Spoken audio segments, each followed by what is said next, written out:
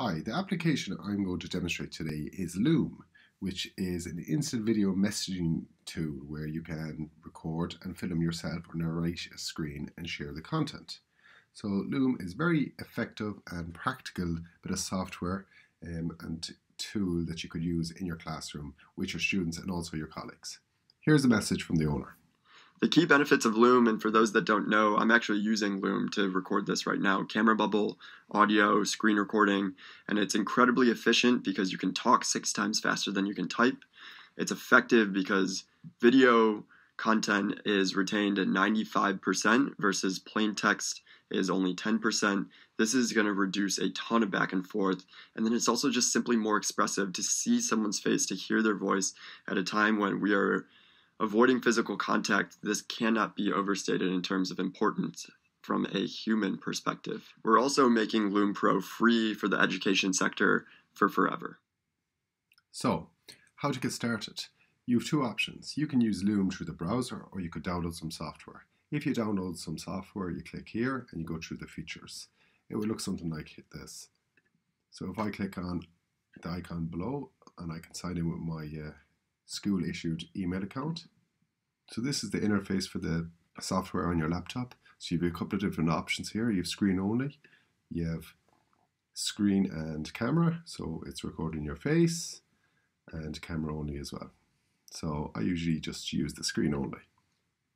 So if I click on start recording here, it's 3, 2, 1 and away I go. But I'm not going to demonstrate that, I'm going to demonstrate it more in the actual browser. So I'm going to sign out of that. I'm going to go over to the Google Chrome browser and install an extension. I'm going to click on the first one and I'm going to add this to my Chrome browser. So add to Chrome, add extension. So this will enable you to start recording with 1 or 2 clicks. Make it much more efficient. So you can see here I've added it to the Chrome browser, so I'm ready to start recording.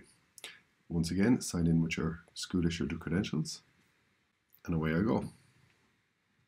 I could actually demonstrate this now in a class environment. So let's say if I give my students homework like so, and the student here was sending it back, I could ask them to narrate over their homework as opposed to just give me in the final version of the homework. So they could click on the extension, which we've already demonstrated how to actually add it to your Chrome browser. Screen only, start recording. So you're clicking here, and now anything what's been said, you can see it here. So instead of just showing me seeing the answer here, explain it. So that's a nice simple way of using it. This is what the actual video looks like now. Okay, so what can we do? You can actually watch the video at a quicker speed. You have other options as well. You could download your video, duplicate it, and so on. Adding a password is a very good feature if your video might be private. So you could add a password for people to actually view it, that they'll need to know that. You can trim it. Making screencasts, you could always make mistakes, especially when you're talking, if you're not used to it.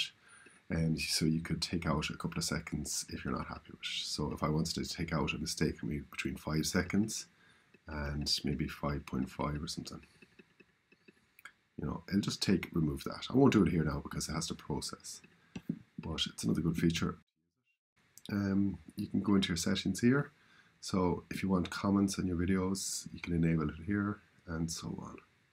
So anytime videos are made, you're just sharing your copy with a link. So if I quickly go into a different browser there, and this is what the viewer will see. So it's very neat. They can watch it, as I said, at different speeds and give your reaction there if that's turned on.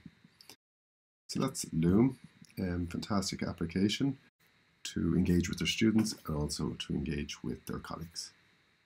Thank you.